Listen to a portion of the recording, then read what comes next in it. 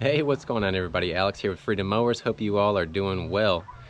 I was trying to get a video out this week for you guys because all my videos are basically somewhat in real time within a couple days of when I post them, and it has been a super busy week. So this video that's supposed to come out on this Craftsman mower you guys will see next. Another little sneak peek. I was working on the mower deck for it. Give y'all a little sneak peek. It's just taking longer than I thought, and I had a lot of stuff going on. So I did pick up a really good deal this week. From what I can tell, we're gonna go check it out together and see what we got, and you guys can tell me what you think. You think if I got a good deal or not. So let's I gotta go over to the other side of the yard. Let's check it out. All right, so for 500 bucks I got these three machines. I'll save that one for last. Right off the bat, now this guy reached out to me and he said that he had some equipment. He had four-wheeler and a couple mowers and wanted to see if we could make a deal. He was someone that had bought a mower from me last year, and he still had my contact information. So this one is a YT 3000. He said that it was running when it was parked, so we all know what that means. It could be good, could be bad, we don't know. This has the 21 horse single cylinder intake on it. This is a 42-inch cut with the hydrostatic drive. It was sitting out underneath of a carport, no seat, but I do have a box of parts that came with this. I think I have the seat tray and some steering stuff for that one. I'll show y'all in a minute. But so far we're missing a battery. I haven't even checked to see if this had compression or not.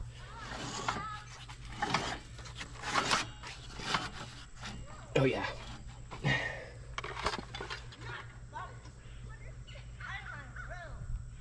I can't even tell with the oil, but that looks like it's got some gas in that. Shouldn't be spreading out that quick. I don't know. It does smell a little bit like fuel, so we'll see if needle and seat have leaked by. Oh, let's see what else we got. What do the blades look like? Well, spindle's free. Blades look almost brand new on it. Actually, I think they still have the sticker on the top. Yep. So brand new blades. Let's see. So yeah, we've got that one. I should have a seat for this machine. On to the next here. We've got a, what is this one? A T2600 Craftsman. Show you guys the front end. So with that box of parts that I got, it came with the steering linkage, and there's like those little side shroud covers, and I've got both of those. Definitely has some sun wear on this plastic. Sorry if the light's not very good. Let's see, this one is a automatic, so this one has the plastic transmission in it. I don't know yet if this is going to be a parts machine or what. Did not have a mower deck with it, but he did have a couple pieces of the deck, like the chute. This was a 46-inch. We've got a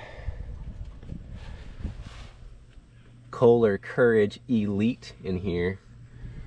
I don't know what's the Elite on the Courage is, but he had the shroud off from, oh yeah, this was a flood lawnmower too, so I forgot. He got it from a guy and it had been underwater, so it's pretty much milkshake in the oil.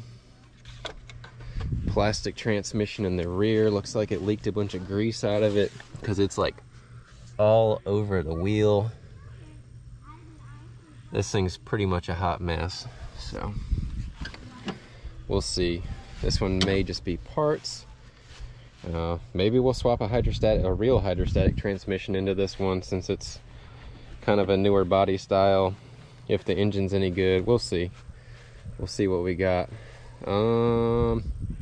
yeah, that's pretty much about it on that one. And then, last but not least, we have a Kawasaki Bayou 300. This is a 1997. This is the 2-wheel drive with the locking differential. So it has this mechanism right here to lock the diff. It's pretty good shape. I mean, for a 97, this thing is in actually really good shape. The plastics are pretty fair. There's a little bit of surface rust on the rack. Some paint chips and stuff on the wheels. But overall, I've looked over this thing and it seems pretty solid. We did try to crank it up when I was there. It sounded like it had decent compression. He said that he ran premium fuel in here and he just could not get it to start. So I don't know if we're dealing with spark issue on this, fuel issues, or what. He did buy a newer 4-wheeler that was 4-wheel drive, and this has been sitting for a year in his shop. So he was basically just ready to move on from a lot of this stuff and clear out his yard. So I was more than happy to come in and give him 500 bucks and take this equipment. So let me know what you guys think. You think that was a good deal? I guess we'll find out if this 4-wheeler runs or not. I mean, everything's factory on it. The brakes did feel good. OEM exhaust on it. It's got the little rear compartment. We'll have to check that out. I don't know if these were the factory size tires on here. They seem pretty huge. If you look at it from the side, it's got a pretty good rake to it. It might just be what they were from factory. It does have a wireless or Bluetooth, whatever, winch on the front. I think it's a Badlands. Yeah, the Badland 2,500 pound winch with a little custom plate here, but the hook is pulled into the roller, so I'll have to figure that out. Headlights are still there. A pew-pew rack on the front. And also, it did have a newer battery in it, but the battery is totally dead, so I'll see if it'll take a charge. And yeah, so these are definitely going to be projects on the channel. I'm excited about this one. This is going to be something we can use as the family. Do a little bit of some 4-wheeling and having some fun. So I'm really hoping this is what I was really after when he told me what he had. So these were just bonuses, basically. But I think that one should be a good machine. I should have parts to make that a nice solid unit. 42-inch cut hydrostatic with the 21 Briggs Intech. Then we've got the Courage, what was it, Platinum on this. Plastic transmission. It's been flooded. It's we'll see. Maybe take the seat, put it on that one. But time will tell. So yeah, that's pretty much what we got going on. I am working on finishing up that other video of that Craftsman. It's just, like I said, it's taken longer than I thought, and I've had a lot of stuff going on this week. So I am always trying to bring you guys a video at least once a week now.